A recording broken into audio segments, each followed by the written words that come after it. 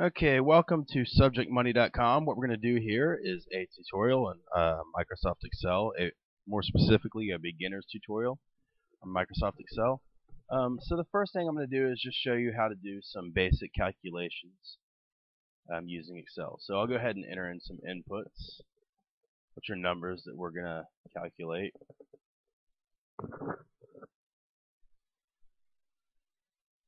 And we'll go ahead and put some down here. Okay, and these are our inputs, so I'll highlight these just so you can kind of see that they're separated. Okay, so the first thing we're going to do is addition. So you simply go to this cell that you want to get the sum of, and you can do 5 plus 6. There. Okay. And another way to do this is equals sum, then parentheses, and you highlight the numbers that you want to add up, that you want the sum of. And there, we have 11. Now you could do the same thing. Say you want to do it for all 4 of these numbers. You can equal sum. You can highlight all 4. There, you have your answer. And you can do the same thing. You could just do equals 5 plus 6 plus 4 plus 7. Okay, so that's addition. Now we'll do subtraction. You could just go 5 minus 6. Same thing down here equals 4 minus 7.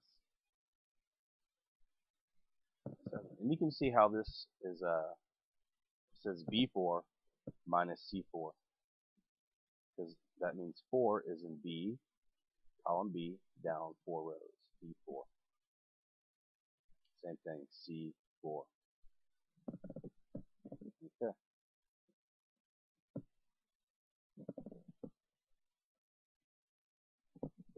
Okay, so now we're going to go over some multiplication. That's going to be 5, and this will be star. Star is a multiplication symbol in Excel, what you use for multiplication. 30. And another thing is I can drag this formula down. There, 28. So what it did, it dragged it down relative to the row.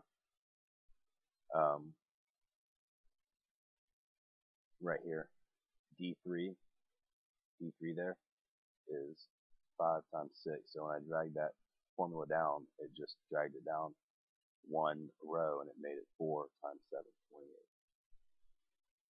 Okay, and another way to do this is we can just simply say equals product, parentheses, and highlight those numbers. You just highlight the numbers that you want the product with.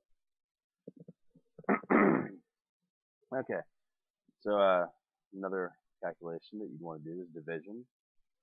So let's just say 5 divided by is going to be / 6.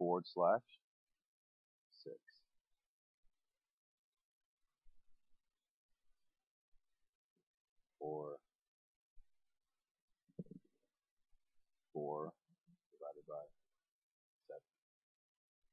And just to show you that's correct, we'll do a very simple one.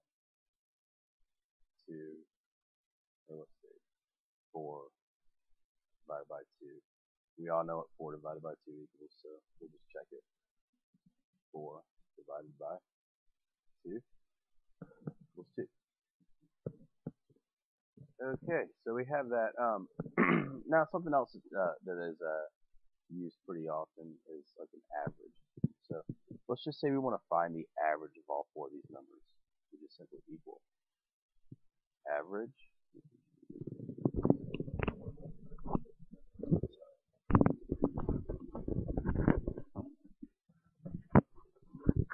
equals average, and then we can just highlight these numbers.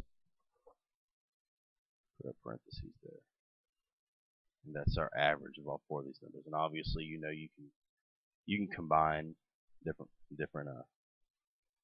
formulas. 4 plus 2 plus 4 plus 7. We can close that because that's one calculation. Then we divide that by, there's 4 of them here, by 4. And we get the same results. Okay, so those are the simple calculations. We'll go ahead and clear the content here and remove the border, and we will start building an actual model. Okay, so what we're going to do is we're going to build a model, basically just an analysis of a business. It's going to be a water sports company that rents out jet skis, pontoon boats, and kayaks. So in order to figure out how much money that company is going to make, obviously we need the amount of hours that it's going to rent the items that it rents, and we're going to need the price per hour for each one of those items.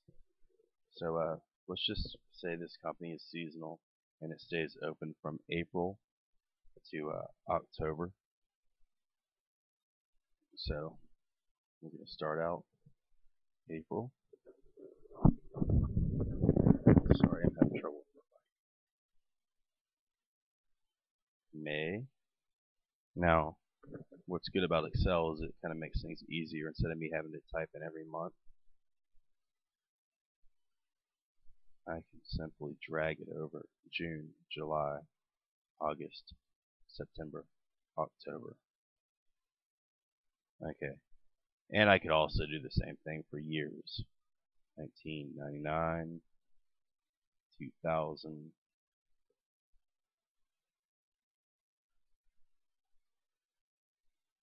and there. But we don't want to do that. So undo. Okay, you can see right here that September is too big of a word for that cell. So we can simply go up here, double click on the line, and you can see that it automatically justified it. Okay, so we have our months. Now we need what we're going to rent out. Jet skis. And I'm hitting the arrow to move it down. You can see that. Sorry. Pontoon boats and kayaks. Those are the 3 items that this company is going to rent out. And as you can see, pontoon boats is bleeding over, so just justify it. Okay, now we want this to actually have a title. So, and we want the title to cover the entire length. So we'll go ahead and highlight the length of this. Now I went 1 over, but there's a reason why. We're going to have totals over here. And I'm going to go up here and merge cell and center, merge and center. The reason why, we just made this one complete cell. And that way, when we enter in our title, expected rental hours per month. There. Obviously we couldn't fit that into one cell, so we merged it. And we just kept it the entire distance because we're going to fill it in and make it look good. In fact, we'll do that right now. We'll highlight it. We're going to go up here to fill, and we'll find the color in there. But we'll mess with all this later. First, we'll get our inputs in. Okay. So over here is going to be total. And then down here, obviously we're trying to figure out revenues. These are going to be hours filled in here, but down here we're going to be doing monthly revenues. So monthly revenues. And if you're following along, if you get a little bit lost, the thing is to just keep going with it, and eventually it will just all come together. You will have learned a good amount. It's actually good to not have everything oversimplified, because then it forces you to kind of dig into it and get the entire concept. Okay, so now we're just going to go ahead and enter in our hours.